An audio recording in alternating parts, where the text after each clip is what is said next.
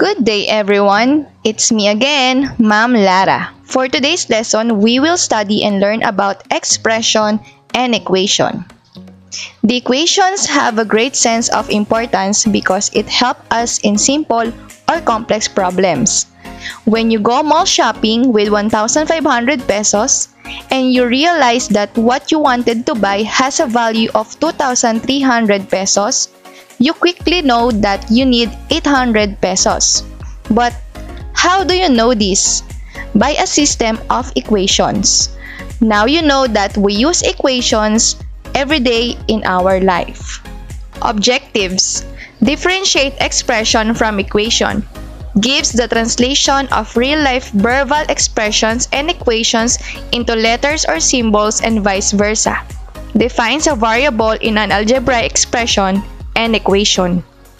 Consider this problem.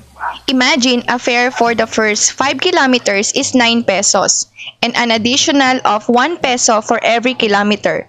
Sandy will go to Kawit Cavite from Pasig City and the distance is about 30 kilometers. How much does she need to pay?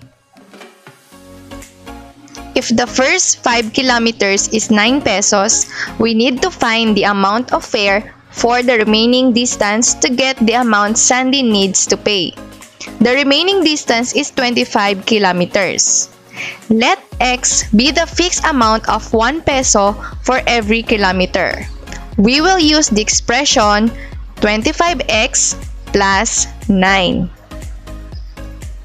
Let's evaluate 25x plus 9. Change the value of x, which is 1. 25 times 1 plus 9. 25 times 1 is 25 plus 9 is equal to 34. Sandy needs to pay 34 pesos. 25x plus 9 is an algebraic expression. An algebraic expression is a mathematical phrase that uses variables, numerals, and operation symbols.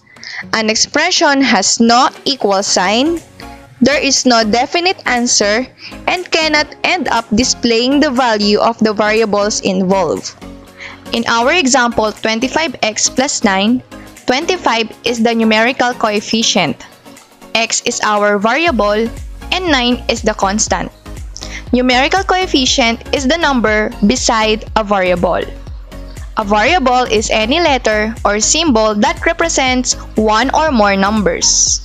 A constant has a fixed value that does not change. A term is a number or variable or a product or quotient of a number and variables raised to a specified power. The terms are separated by plus or minus sign. 25x plus 9 has two terms. These are 25x and 9. Here are the keywords that are used to describe common mathematical operations.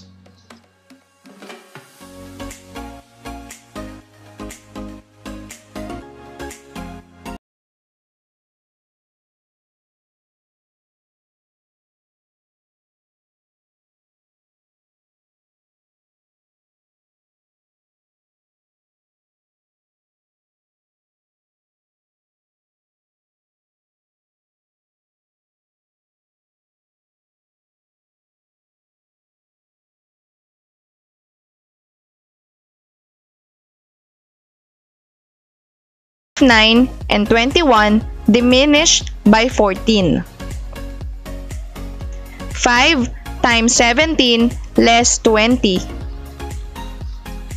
93 decreased by 42.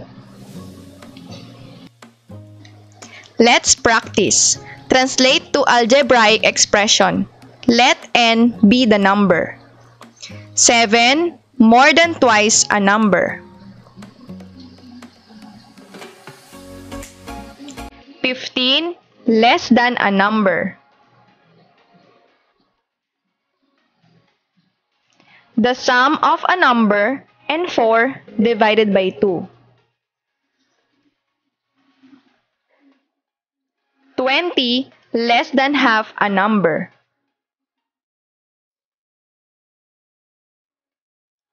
Thrice a number is added to 40. Very good. I have here a situation. Donna buys 3 apples for 10 pesos each and 5 bananas for 5 pesos each. She gives the cashier a 100 peso bill. Let us write an expression for the total cost of the fruits she buys and an equation for the amount of change the cashier should give to her. Let us use variables to represent the price for each fruit. Remember that variable is any letter or symbol that represents a number. Let A be the price of each apple, which is 10 pesos. B be the price of each banana, which is 5 pesos. C be the amount of change. 3 apples for 10 pesos each plus 5 bananas for 5 pesos each. Algebraic expression 3a plus 5b represents the total cost of 3 apples and 5 bananas. 100 minus the total cost of the fruits is the amount of change. Algebraic equation 100 minus the quantity of 3a plus 5b equals C.